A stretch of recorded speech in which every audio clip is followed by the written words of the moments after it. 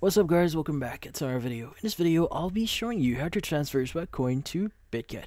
So, you might be wondering how to exactly do this. So, since we want to transfer to our Bitget account, what we need to do is we want to open up Bitget wallet first. Let's go open it up.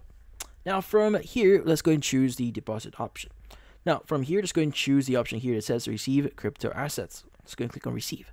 Now from here, you want to go and just choose the crypto that you want to start receiving. So as an example, maybe I want to receive near here. So just type in near, wait for it to load up, and as you can see, we have near.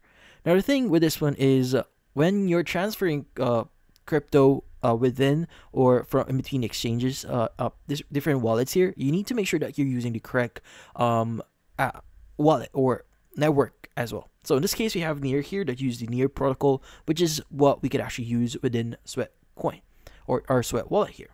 Now in this case, how do we exactly make the transfer? So in this case, you want to just click on the copy button here, and once we've done that, let's go and go back into our Sweat wallet.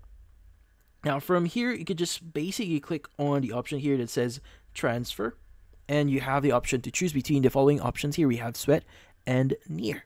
And as you can see, since Sweat wallet is also available here, you can actually use that. But the thing with Bitget here, you might not be able to receive Sweat as of this moment, because in this case, the Sweat network is not available. I checked it, it's not yet available. So if that's the case, I would recommend you to basically do a trade first. You may want to convert your Sweat into in this case to a different ones, like for example near. So as you can see, we have Sweat here, so you could just type in Sweat, and from here choose this one, choose near here as well, and just basically trade this in here.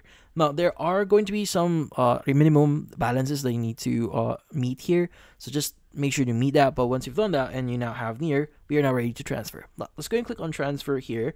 Let's go and choose near, and from here you just need to enter the address that you just copied. So by the way, again, you want to make sure that the address here is actually the actual correct network. So if you're using near protocol, make sure you're actually transferring to a near protocol address as well. But yeah, so once you've entered the address and hit on continue at the very bottom here, you should now be able to start identifying how much you want to send here. So you can just click on max here. So for example, if you want to have like one near, you could go ahead and do that. But there are going to be like minimum balances here. If I'm not mistaken, like around 5 or 10 near is the minimum balance here.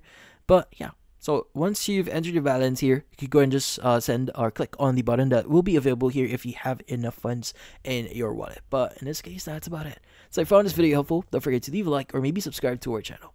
Thank you for watching.